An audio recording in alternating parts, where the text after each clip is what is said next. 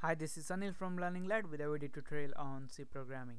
So in this tutorial we're gonna see one more math function called pow used to calculate the power of a number raised to some value. So we're gonna see the syntax of this function and also how we can use this function in our program.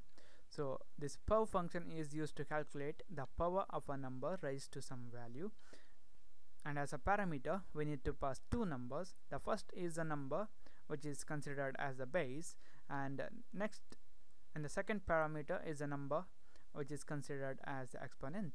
And this power function is going to return the power of this number base raised to the value exp, okay, which is nothing but if our base is, let's say, 2 and our exp is 16, and this function is going to return 2 to the power of 16. And also if it is let's say 4 and it is 2, then it's gonna return a value of 16. And if this base is any number, let's say 100, and this exp is 0, then the value returned will be 1. And if this base is 0 and this exp is a value which is less than or equal to 0, then the function is gonna produce a domain error. And also if this base is negative and this exp is not an integer value, then also there is the possibility of the domain error. And also there is a possibility of some range error, because if the result exceeds the range of this double. Okay, now I'm going to teach you how to use this function in our program.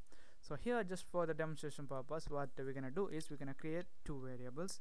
Both are of type double, and we're going to call it as base, and next one is exp. So next we're going to initialize these two variables. So it's going to be base equal to, let's say, a value of 4.0, and then exp equal to a value of let's say 6.0. okay, next we're going to use a printf statement, and we're going to say percentage f to the power of percentage f is percentage f. That's pretty cool. And here we're gonna refer our base first. Base to the power of this exp is result. So it's gonna be exp, and then we're gonna call the pow function. So it's gonna be pow, and as a parameter we need to pass the base and then the exp.